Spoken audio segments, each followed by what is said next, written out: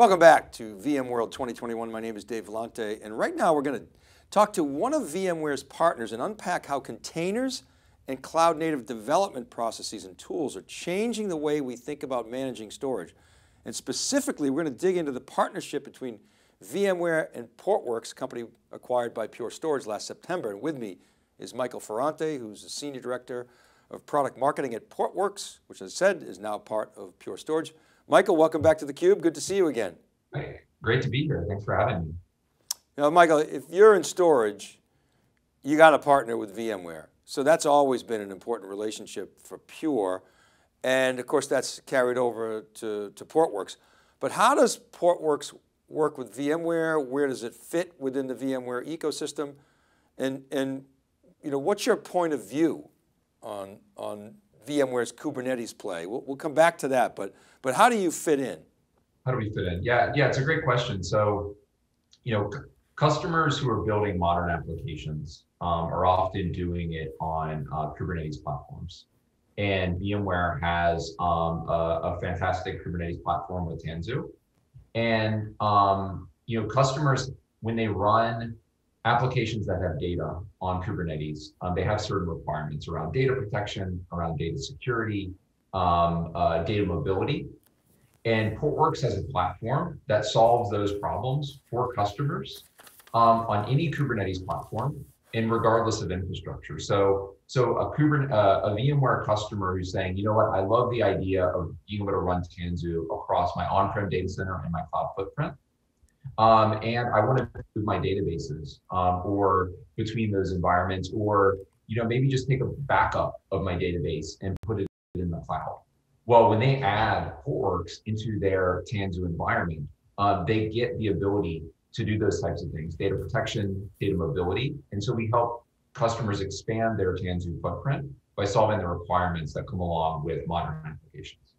Yeah, and that's important because as we've covered extensively in theCUBE, in the early days of containers, well, containers have been around forever, but the early days of modern containers, if you will, you know, the applications, the data was ephemeral, kind of throwaway, if you will, but over time, it's become more stateful, requiring better security and governance and recovery and the like. So, Michael, what's your point of view on VMware's Kubernetes play? You talked about Tanzu, it's a big part of the strategy.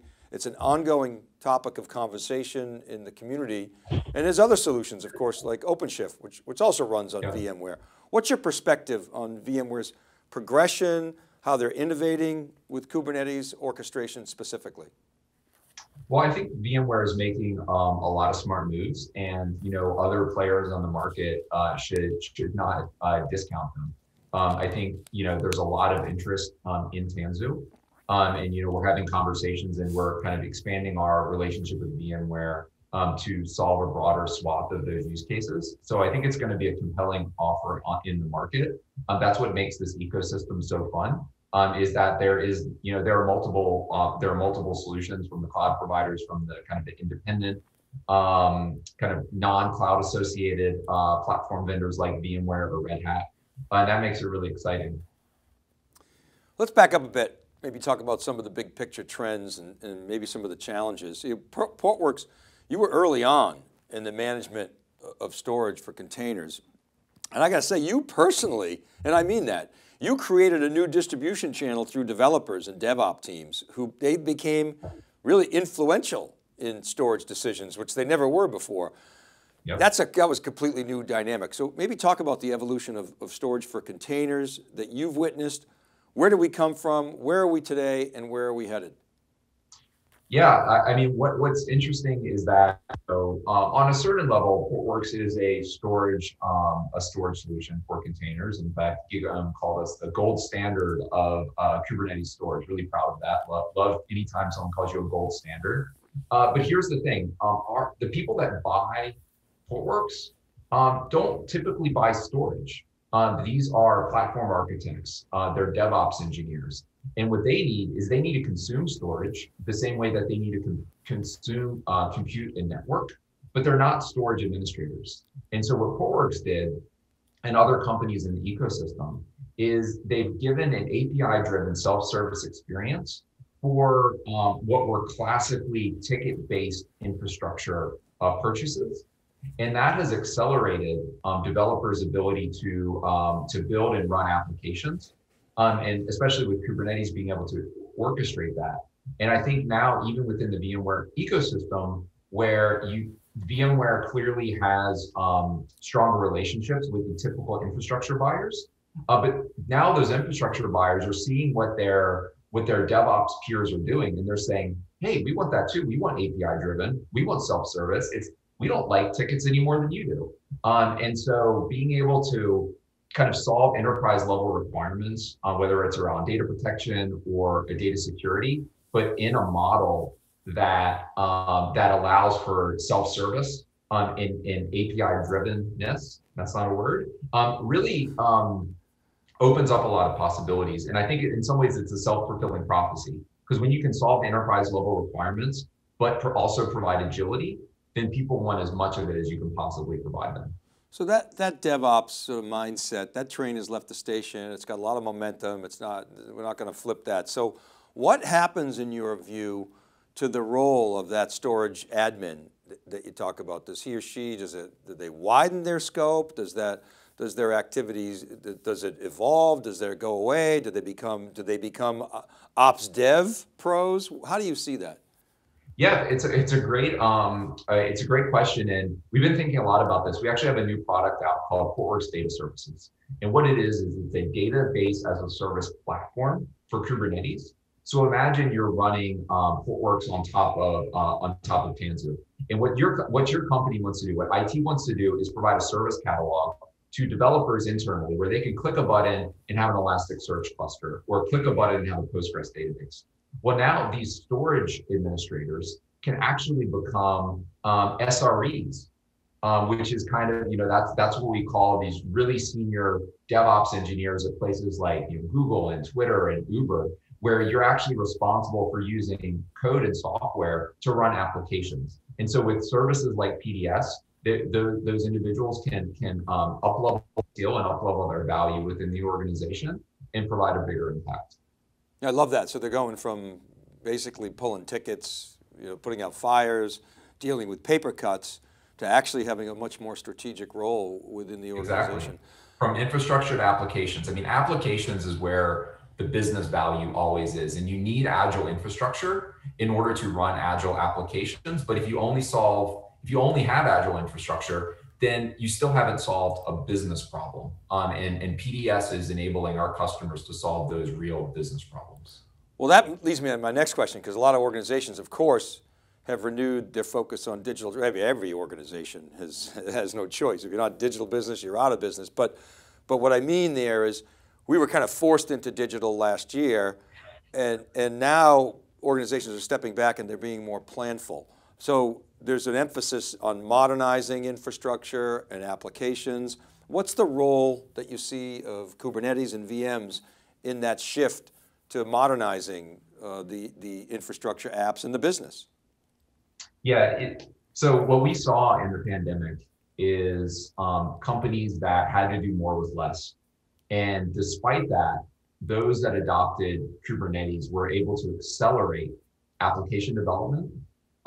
They were able to scale their applications faster. In fact, we have one customer, Roblox, a massively popular online gaming platform for kind of tween age kids. They actually IPO'd during the pandemic, and in the first week, that March timeframe, the beginning of the pandemic, they scaled in a single month what they had scaled in the entire previous year. And the only way they were able to do that was with these modern architectures. So companies have had firsthand experience saying, okay, when we build cloud native, when we use microservices, when we use Kubernetes, we can scale faster, we can get to market quicker. And so let's keep those learnings and let's accelerate them. And so, the reason we're doing a pure validated design with Tanzu and Portworx is to help the VMware ecosystem take advantage as well of those modern architectures, so that they can get the benefits not of just of the agile infrastructure stack provided by VMware, but also the application tier that goes along with it. So you made the point before, it's all about the applications, and take that further, it's all about the value the time to value that you can get out of deploying applications. So based on what you just said, about those with versus those without during the pandemic, begs the question, why wouldn't everybody have done that? So the question is, what are the biggest challenges that you're seeing in terms of adopting and deploying Kubernetes in production?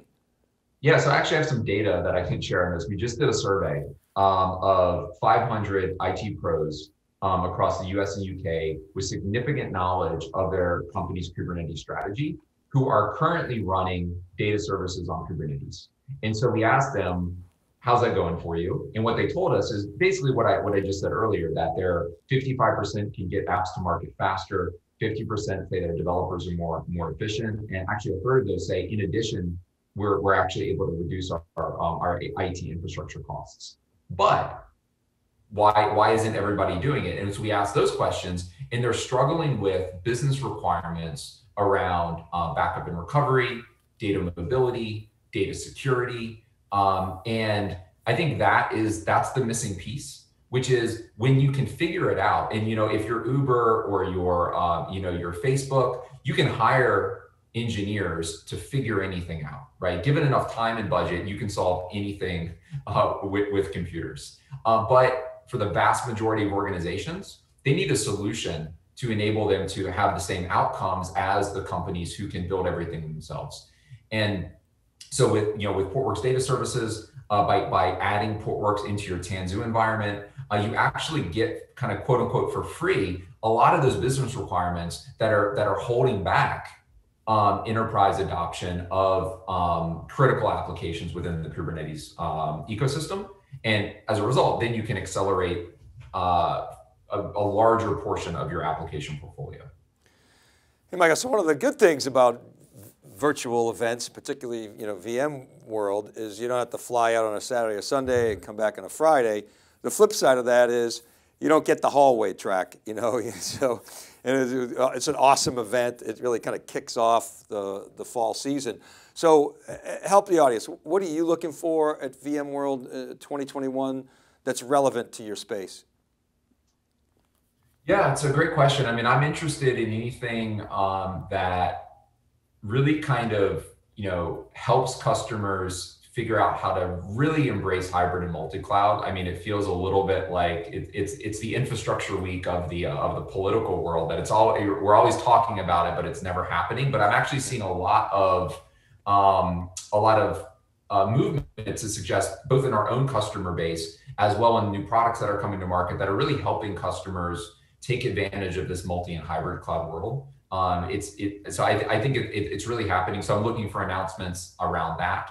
I'm also always interested in security, because I think the online world is just a more and more dangerous place every day, whether it's ransomware attacks or other more traditional security threats.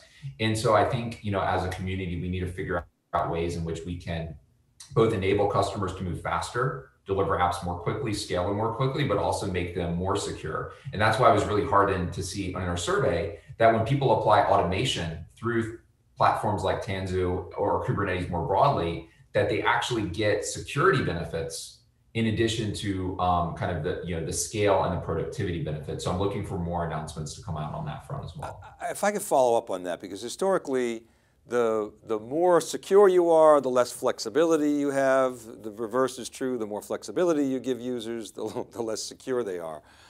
Now, I'm hearing that may not apply in the case of, well, actually, probably the answer is it probably does apply in the case of Kubernetes and containers, but that's why they need Portworx. But square that circle for me, because yeah. So there is usually a trade-off. It's we really value security, so we're gonna slow down, and we're gonna take a very progressive approach to rolling out changes, to securing access, to limiting who can have access to data, et cetera. The flip side is, it's, move fast and break things, kind of the mantra of Silicon Valley, which, you say that to a financial institution on the East Coast, and they're going to kind of roll your eyes and say, what are you smoking? So but there is a way to solve it. And computers can take the very, very deliberate approach, except they do it extremely fast, so it doesn't look as deliberate. So basically what I'm saying is you can build in security best practices, but then use fleets of servers to run all of those checks, to make sure that the person who is trying to access this system is the one in my enterprise auth system that should be able to access that system. And so you can basically get manual people-based checks out of the way because you're leveraging automation that is doing those checks. It's not like we're letting things be open. It's just we're leveraging computers for the things that they are really good at. And that's how you square that circle, which automation enables you to put in place more checks than you can do manually, but they happen a lot faster. And so you end up getting the best of both worlds and kind of breaking this long-standing tension between agility and security. And a key linchpin of that, I'm assuming, is APIs that allow you to connect to whatever the best of breed identity governance and access management system you want to use. Exactly. So we have, one example is we have PX Secure. So this is all about role-based access controls and encryption for your mission critical data that's running on Kubernetes. Well, we have APIs for that, and we build it into things like Portworx data services, and build it into things like our storage classes. So all a DevOps engineer has to do is say, yeah, I want this app to be secure, meaning encrypted, and that's going to follow my role-based access controls that I'm defining in my corporate auth system. And then it's automatically applied. That's really the key, is something is only secure if you actually do it. And a lot of times, because it's so cumbersome, either developers look for workarounds, or they simply don't do it. It gets bolted on at the end. The kind of phrase of art within the security is shift left, bring more of that stuff earlier. But I think it applies not just to security, but also to data protection, to data mobility. Let's build all of that stuff in right from the beginning. And that's one of the big design principles of Portworx. One of the discussions we're always having is, okay, we've seen this rapid shift to digital. This has so many ripple effects. What's permanent? So what are the big changes or trends that you think are going to be permanent or will dominate, not just VMworld this year, but themes for the coming years? Yeah, so what genies are out of the bottle? And I think a big one is just from an architectural perspective, this move to microservices. I mean, it makes so much sense for so many reasons. How often do any of us get a maintenance notification anymore from a consumer service that we use, whether it's restaurant delivery, whether it's streaming, whether it's even a health app that we're using? We don't, but that's very common in the enterprise, that you would shut down, the ERP system for 3 days, every 6 months to do an update. So that stuff is going away, and the way in which we no longer have to issue those notifications is we have microservices that can be independently updated, that can use kind of specialized tooling that makes sense for the job. So I have an app that really needs the indexing capabilities of Elasticsearch versus I have an app that needs the very fast data processing of Cassandra. And so development teams can be more independent from one another, have less dependencies, develop applications faster, get those products to market faster. And I think the pandemic has demonstrated how, I'll say Amazon wasn't successful because of the pandemic. A lot of people said, oh, well, of course they sell online, so this pandemic was a boon for them. Well, they actually created architectures that were able to withstand the massive increase in demand that they got. Our customer Roblox is another example. If they did not have those architectures that enabled them to scale at those levels, then Roblox wouldn't have been able to IPO, because they would have just been a story about everybody wanted to play Roblox. The website crashed, end of story. So it's about building architectures that allow you to take advantage of this movement towards digital. And I don't think that's going away. But this is where the solutions like Tanzu come in. Folks don't know how to do it, and they need platforms that make it easy. They need platforms that enable them to secure their data, to make it available, to protect it. And so, combinations of like Portworx and Tanzu really solve some of the issues that come up in this shift to microservices. Michael, great stuff. Really appreciate your perspectives, and thanks for coming back on theCUBE. Yeah, my pleasure. Anytime. And hopefully we'll be able to do it in person one of these days. I hope so. All right, and thank you for watching, everybody. This is Dave Vellante. You're watching the continuous coverage of theCUBE's coverage of VMworld 2021. Keep it right there.